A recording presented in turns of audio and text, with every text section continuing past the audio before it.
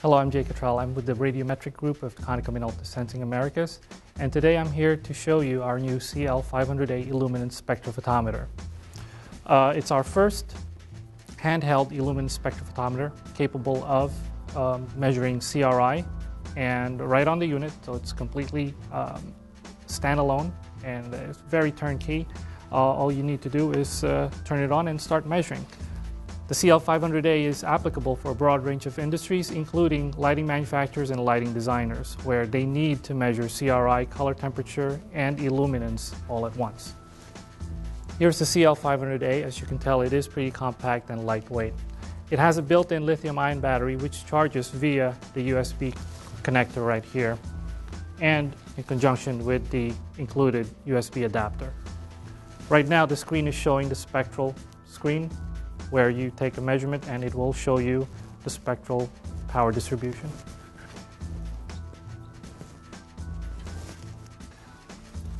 In addition to spectral power distribution, the CL-500A is capable of measuring illuminance, whether in foot candles or lux, chromaticity in X, Y, and U', V', tri-stimulus values, X, Y, and Z, excitation levels, the dominant wavelength, color temperature, and CRI.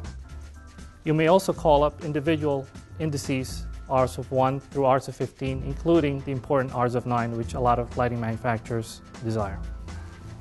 Now that I've given you an overview of the meter, let's go take a couple of measurements. Here's the CL-500A. It's very simple. It's not intimidating at all. There's only a few controls on the unit: the on-off switch, the measure button, the up-down controls for the screen, the back key, and the menu key and the return key. To take a measurement, all you need to do is point the cosine corrected receptor head at the light source, hit the measure button, and you'll get a return of the reading. Another part of the CL-500A is the zero calibration cap. It serves two purposes. One is to protect the cosine corrected receptor head, as well as providing a means to zero out the unit.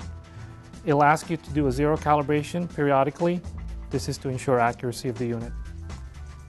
Here's a reading I took with a spectral power distribution, but as I mentioned, the unit is capable of measuring other metrics. And the way to do that is quite simple. You just go into the menu, scroll down to measure options, hit the return, go down again to color space, hit the return, where you will see all the different combinations of data that you may elect to display on the screen. You have your lux or foot candles and X and Y. You have the same metric, lux again, or foot candles with U', V'. You'll also have lux color temperature or delta UV. You also have X, Y, Z tri-stimulus values. You'll have your lux dominant wavelength and excitation. And you'll have your CRI, which will show individual indices from R1 through R15, including CRI, which is a combination or an average of R1s through R8. It'll show you the spectral data, or the spectral power distribution, which I had on previously. And you'll have your custom.